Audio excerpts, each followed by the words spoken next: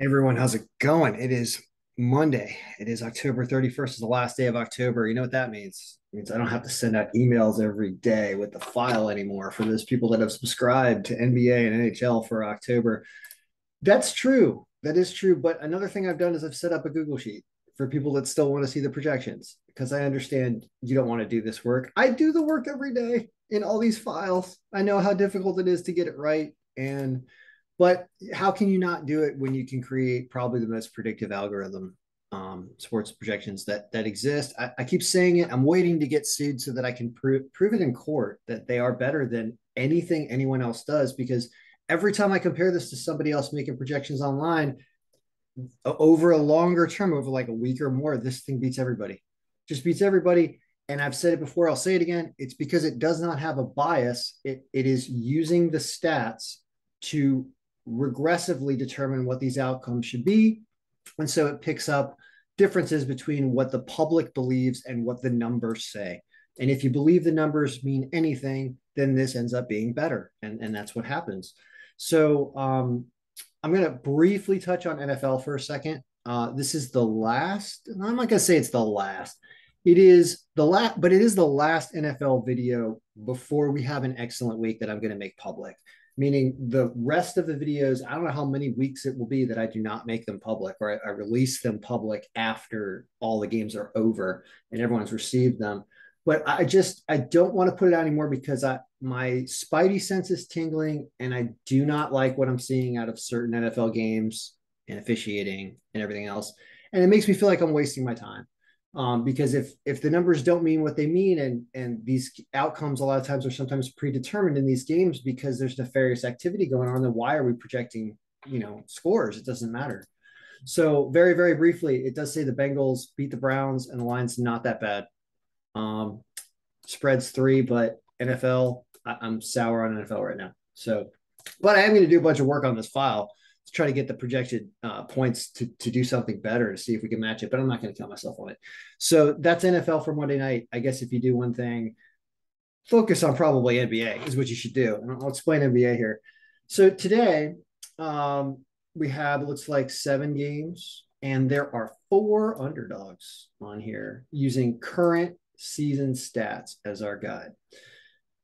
Atlanta's healthy against Toronto at a +1. It almost looks fishy, that line. I mean, Toronto's not very good, but Atlanta's okay. And then Charlotte, a little injured against Sacramento, also +130. These margins here above 10% in the current version. Pacers, once again, can the Pacers strike lightning again and this time beat the Nets at +270? So there are a little bit of injuries here on both teams. Indiana +8 looks like a pretty strong pick there, right? And then Utah, one of our favorite teams that's won 4 games and lost one for us this season, I believe. And the only game they lost, they were a favorite, believe it or not. If you look back at their history, let me show you a cool way that you can do that. So we have all the games in here if we want to look at them in the Excel file. And you will get a copy of the Excel file the day you purchase the subscription to the Google Sheet, which is here for the month of November. I will send you a copy of the Excel file so that you can start to update it yourself and not be reliant on me. That's the whole point of this is you can take the Excel file, you can run the stats yourself, and you don't have to worry about me at all. But I want to talk about some other things you can do in here real fast because a lot of times I like to make these videos a discussion about the capabilities, not just the picks, because it's more interesting, I think, to all of us to be able to learn the data analysis and the way everything's put together. So I was just saying that off memory, I remember Utah winning 4 games and losing one, and the only game they lost, they were a favorite. Let's see if that's correct. Well, if we open up every single day except the 31st, and then we want to create a slicer, or we don't even have to create a slicer. We can just filter the team of reference as the Jazz. And you'll see that it looks like they've played, it looks like they've played 7 games, and my memory is faulty. And they were an underdog in 1, 2, 3, 4, 5 of those 7 games.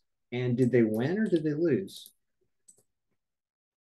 What was the margin here? So we're just kind of viewing the history. And I'm looking at everything at once here just to figure this out. So they lost to the Rockets. We could add dates and stuff in here. They did win this at an underdog line, this at an underdog line, this at an underdog line. They lost one to the Nuggets at an underdog line, apparently, if I got the scores in here correctly. They beat Houston as a favorite and they beat the Nuggets as a underdog. So it looks like 4 out of 5 underdogs and 1 out of 2 when they were a favorite, if that makes sense. So they've been an excellent team for us profit wise. The algorithm has been pretty accurate with them. There's also some more complexity in here because there's current and last season stats that we've also used. So it makes it a little more difficult to look at history right now. But basically, that's kind of some of the stuff you can do is you can look at history of everything to see if the algorithm's been really good with a team. So that makes me a little more. I mean, there's a couple reasons why this is probably a pretty good pick for the Jazz today. The health number on the Grizzlies being low, and we could look at the injuries and the injury report for the Grizzlies to see what is happening with them. They've got some game time decisions, so those people are not out.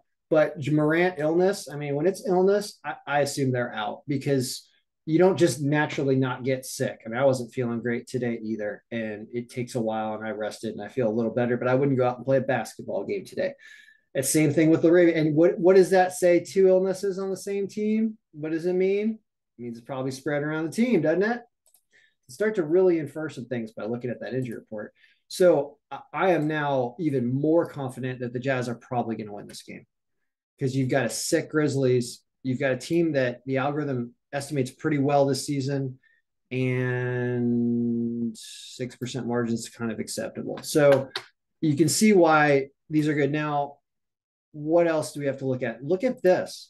Look at the Clippers injured at a minus 425 all the way down here. That is saying take the Rockets plus 9.5. What are the injuries on the Clippers? Let's see. Are there illnesses on the Clippers? John Wall's resting? Why? Is that he's a game time decision, so he might play. But there's Kawhi Leonard's knee is out. And here we go. Illness. Mm-hmm. That's right. We got COVID 3.0 coming through.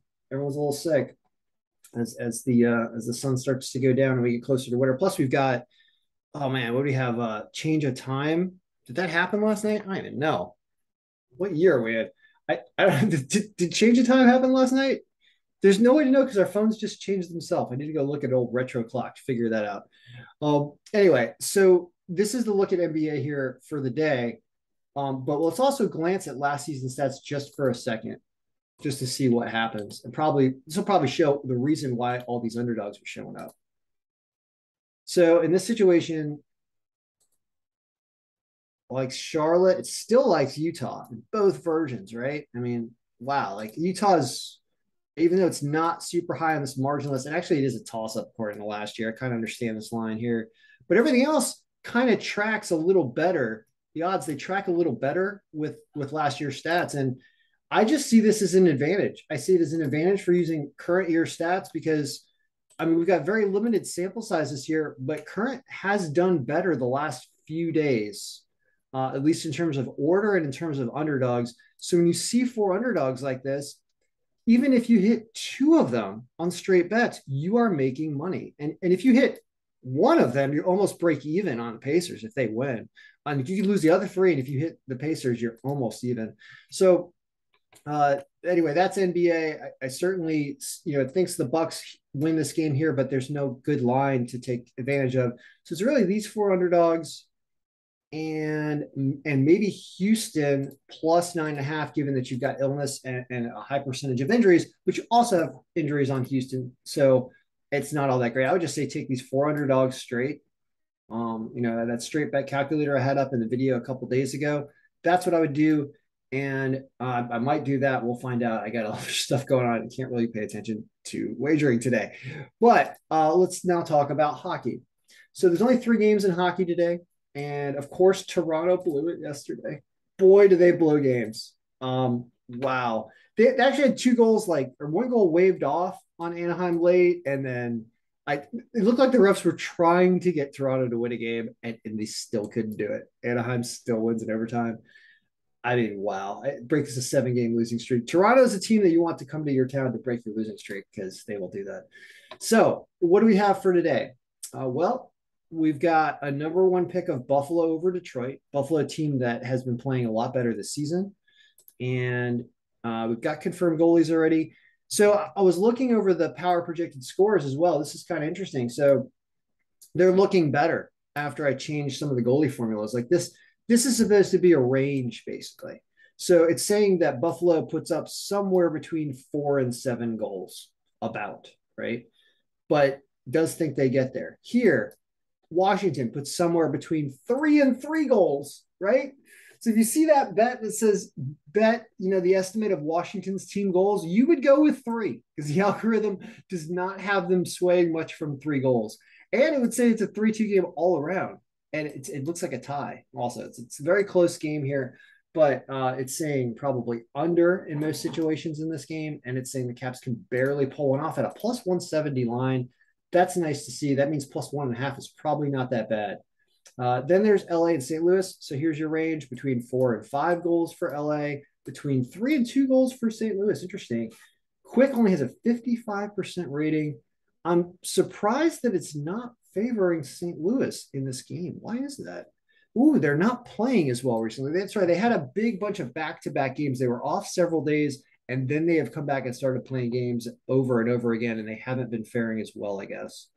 So it does think LA can beat them in St. Louis, but extremely close game. And it's also not the top pick of the day. So it's Buffalo. It's Washington plus 1.5 and probably Washington to win. And you've got over here, under here, and it's close. It doesn't know here because it's like 4-2-ish type game. And the over-under is probably set at 6. If it's at 5.5, you might be able to go over. We can look. The over-under that game is 6, 6, 6, 6. Yeah, they're all even. It's going to be tough. So that's the update for hockey, for NBA, for a quick glance at NFL. And if you want to get access to the Google Sheet for the entire month of November, it's only $50. It's not that bad. And you'll just be able to open this up on your phone and you'll see this rendering and I'll have all the games stacked so that you can just, all right, here's NHL. If you want to see today's NHL, you're just going to be able to scroll down. And I'll probably even start adjusting this to make it even easier to view vertically on the phone.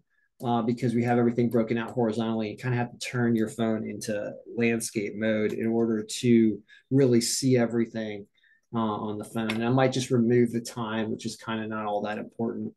And we could do that. So anyway, that's the update for Monday. Good luck, everyone. May all your picks be winning. I'll be back I will not be doing videos every day on sports. I won't.